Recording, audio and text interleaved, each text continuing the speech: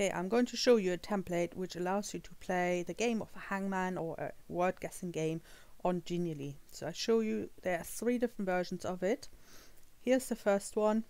In this case we've got letters down here and I can scroll through them, and then I just click, so D if I think it's that one, or E. E is correct, but if I click F I get the next bit of my gallows here. If I want to go to the end of the alphabet, I can quickly use the scroll bar to click on there. If I click the same letter again, it will also give me a message here already submitted. And if I lose, then I'll get the gallows here. So now I've lost, I didn't make it, and at the same time I got the start again button. So I can click this and start again.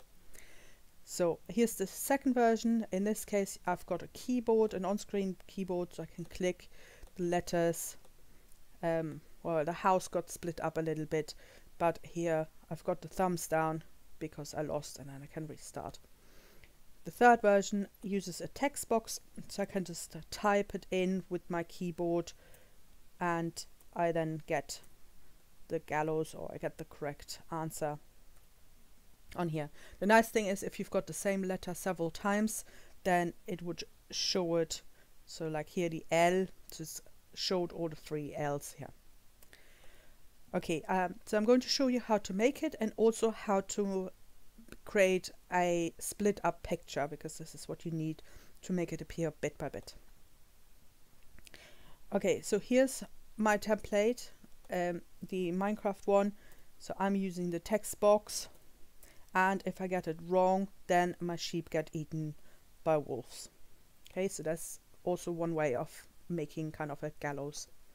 Okay, so you will need the one of the 3 templates here, these 3 blue slides. So the first one is for the version where you scroll through the letters, the second one is for the keyboard, and the third one is with the text box where you can just type in the letter. None of them allow special letters, so don't use them in your text. Okay, let's start with the simplest one, I think, to make, because it's the one with the text box. So all you need to do is just copy all these elements that are on the slide, and I go into my prepared picture slide here. So this is where I've already got my sheep and my wolf and so on. Okay, let's get started. So the first one, the most important part, is obviously our letters. So I take this tiny little letter element and stick it underneath my prepared letter. Make sure the text box is a little bit bigger so it makes it easier to edit, and then I just group them together. So don't write out the whole word, just write down the first letter, and then you copy and paste. I've got my second letter, and now I can just change this A here. So if you highlight it and then replace it, so let's say our word is ABC, and just copy it. Oops, I copy and paste the whole lot again, copy, paste, then I highlight the B and change it to a C, and so on, and you spell out your whole letter. The great thing, it creates the lines itself. So here you can see the 3 lines are there automatically, and I can change the writing and the size of my letters. So in this case I'm going with the computer writing, but I could just simply change it to any other font here, and the letters can even have different fonts and sizes. And you can change all this without having to ungroup it from the letters. Okay, this little T we don't really need over here because we've got our own letters. Then we've got the green box, which is the winning one. So I want my next button here to appear once the players have won, so they can go to the next activity. And we've got the lost button. So as soon as they lose, I want them to get the message, all the sheep got eaten. And we've got a retry button, which is the purple one. So if they click on there, they can start again. So there are 2 different ways of using this. Either you show the retry button the whole time, so they can retry halfway through, or you can group this all together with the lost button, which means only when they've lost, they can then try again. Then we've got the already used button. So this tiny one here needs to be grouped with some text message normally that tells the users that this has been used. So we group this together. This yellow box, just keep it in a corner, it's quite important. Then we've got our text field, and now we've got the potence button here, which means this needs to be grouped with the items that appear when the letters are wrong. So in my case, I want wolves to appear. So I group this with my wolf. And you can see at the moment it says 0. When I group it, it changes to X.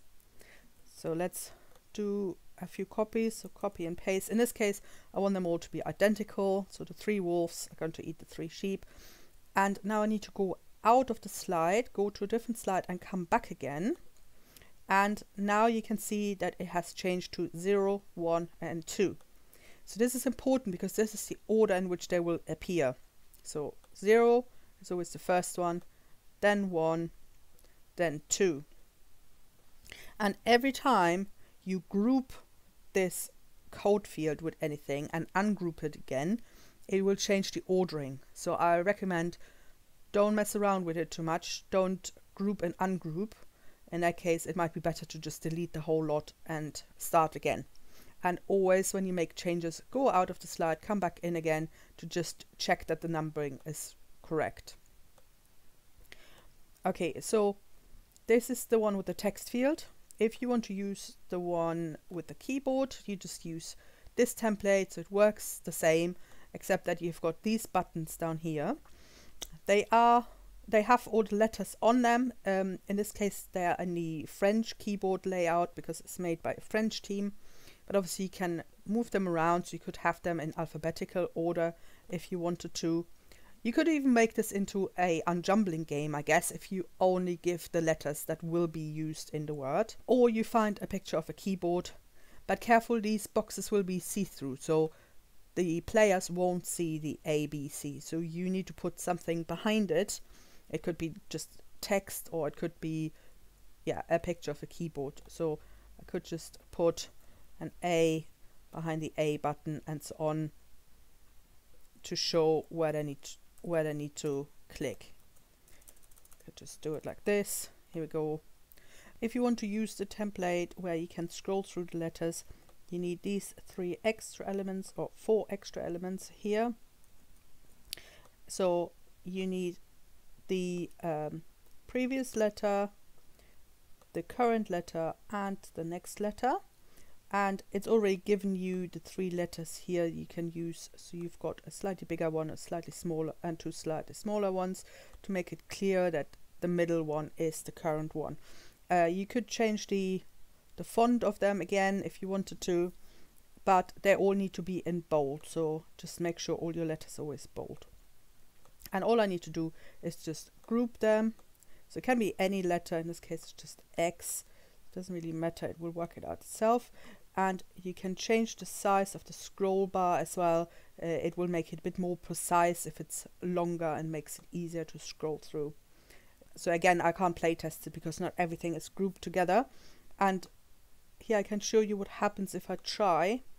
It actually shows you here a red text saying there is a problem with one of the letters not being grouped because I've got my T here not grouped. So it's quite good. It tells you what is wrong as well. Okay, now I'll show you how you can make a split up gallows or whatever the picture is that appears when the player loses. Because really what you want is to cut up your hangman or whatever you're using into several bits. So if I move this around, you can see there are all these parts. So there's the gallows without a rope, there's one with a rope, there's the podium and so on. And so they appear all bit by bit. So I show you how to do that, and I would recommend using PowerPoint for that because I don't think you can really do it on Genially. For that you would need to find kind of lots of separate pictures, but if you want to cut up one picture, use PowerPoint. So let's say I want this little monster to appear bit by bit, so I want to make it a bit more kids friendly maybe. just find a picture online, and then you go to picture format and crop, and you cut it to the bit that you want to appear first. So here we go. Then I crop it, and now I copy and paste this, put it next to it, and now I can just go to crop again, and you see the whole picture still there in the background, and I just need to move it over. So I go and I just line up my picture so it fits exactly onto this foot I've already cut out, and I can cut it again and again, copy, paste, crop, and move to the next chunk. I can make this chunk a bit bigger, so let's say I want the whole mouse to appear, I can do that as well, and so on. And now you've got this whole picture cut up, and I can now right click and save as picture, insert all these pictures into your Genially, like here, and then you group them with the Potence code, but make sure that they are in the right order. So the feet need to be 0 and 1, then the mouse needs to be 2, and so on.